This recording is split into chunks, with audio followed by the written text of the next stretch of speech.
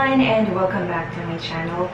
So today, as you can see in the title below, I am going to give you top 10 Korea travel tips. So if you want to know how I survived traveling alone in Korea twice, just keep on watching and make sure you subscribe. Click the like button and the notification bell so you'll get updated whenever I have a new vlog up. Okay, let's go. Okay, so if you guys don't know yet, I've been to Korea twice. First was a year ago, October 2018. That was fall. I'm here where the red trees are, red leaves, red trees. I love them so much. I think fall is my season. It's my favorite.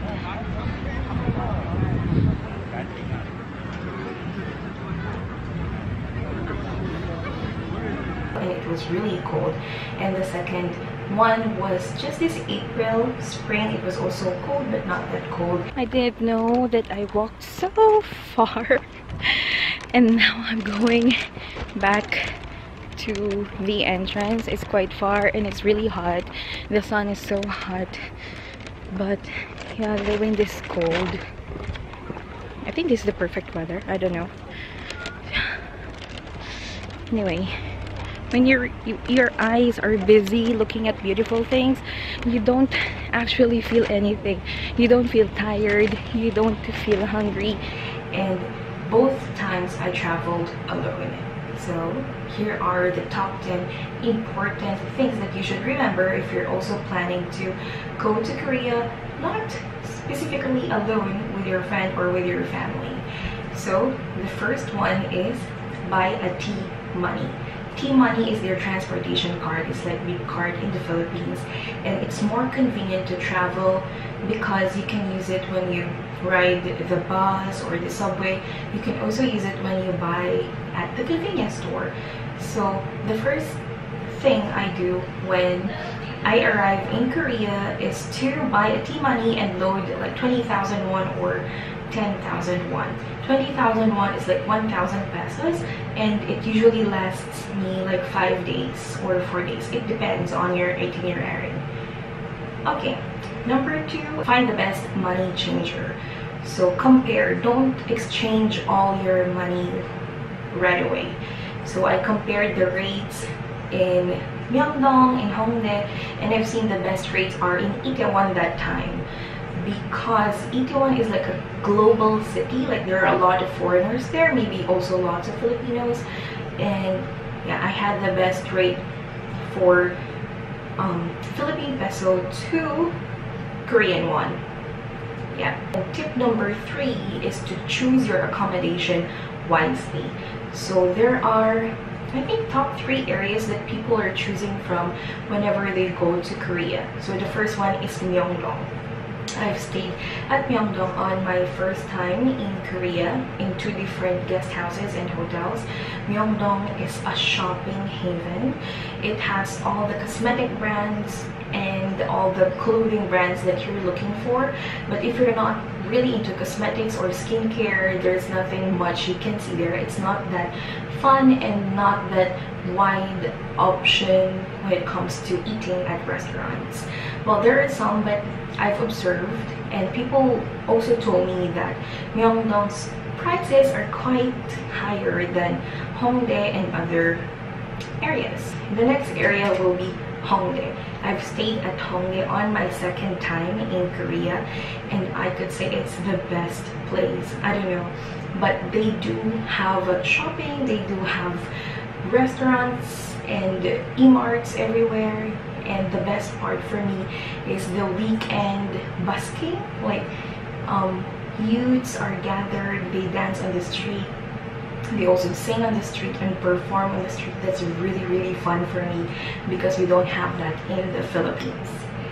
And the third area is the Jongno-gu area. One of my friends stayed there.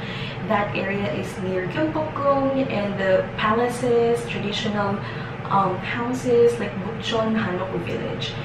And I've seen it at night because I ate there once at night. It's quite quiet.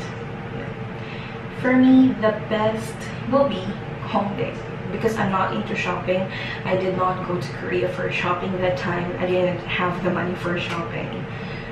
Okay, number 4, rent a pocket Wi-Fi. The pocket Wi-Fi is a lot cheaper than the SIM card, though you may not use it to call someone, but who's using phone these days? We're all using Messenger, Kakao Talk to communicate. Guys, I've arrived at Incheon Airport, and the first thing that I always do when I arrive is to get my pocket Wi-Fi. I always book from Klook, and they will give you this after getting the voucher on your phone and asking for a credit card. They will only charge 1,000 won and they will refund it right away just to check if your credit card is working. 1,000 won is like 48 pesos. So this is the kit, and may promo sila today or this season. They have a promo that that bag comes with the pocket Wi-Fi. This is the pocket Wi-Fi, and this shows the battery that's left. Oh no, signal, battery, and power. Also, it comes with a charger, and this one, tuwan-tuwa ako. I'm so happy because I was not able to buy an adapter, this one, but I remember that I don't have to buy because the package comes with it. So there, I can charge my phone with this. And this is the one that they have for promo this season. They are letting us borrow power banks. So power banks are like an essential when you are traveling. So yeah, and internet is essential so that you can find the places that you're planning to go to, especially if you are alone. Also, make it a habit to plan all the places that you're going to all throughout the day before you go out of your accommodation. What I do is I print screen the map. I print screen how many bus stops will I be passing before I get off. That goes to the next tip, which is transportation. So bus versus subway. Taking the bus is the winner for me because I hate walking. Obviously, I get tired easily. Taking the subway is a lot faster, but it requires a lot of walking and climbing the stairs. And the bus requires less walking, so that's it. It's more convenient for me. The bus is 100% more convenient for me, and you know, if you watch Korean dramas, all the romantic scenes are on the bus. So I was so happy riding the buses in Korea and catching them running towards them. It was like a Korean drama fantasy. Don't overshop. I know Korea is a fashion city. Like, everyone is fashionable, but don't be overwhelmed. Once you get your visa or book your tickets, don't go shopping. Just prepare one OOTD for one day and then just go shopping in Korea when you get there, and wear those in your photos because they have the best designs. Their clothes are the best and they're not as expensive. If you usually shop at H&M or Forever 21, Uniqlo, the prices are the same. Yeah. Learn basic Korean. You don't have to be an expert. I have a vlog here where I shared the basic Korean travel Korean phrases that I used, like 얼마예요? How much is this? 안녕하세요. How will I get to this place? Where is the toilet?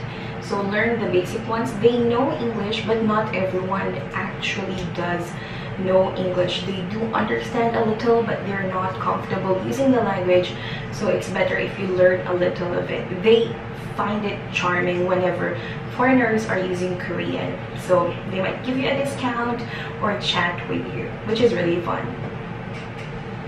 Okay, and next, eating out could get expensive. This is true. Like, an order of food for one person could be like man or 10,000 won, 500 pesos or 400 pesos per meal, which is quite expensive for us Filipinos. So you may try their convenience stores, which are also good. I mean, the food in their convenience stores are also very good. You may try them, but I'm not saying that you should eat there all the time. Of course, try Korean food.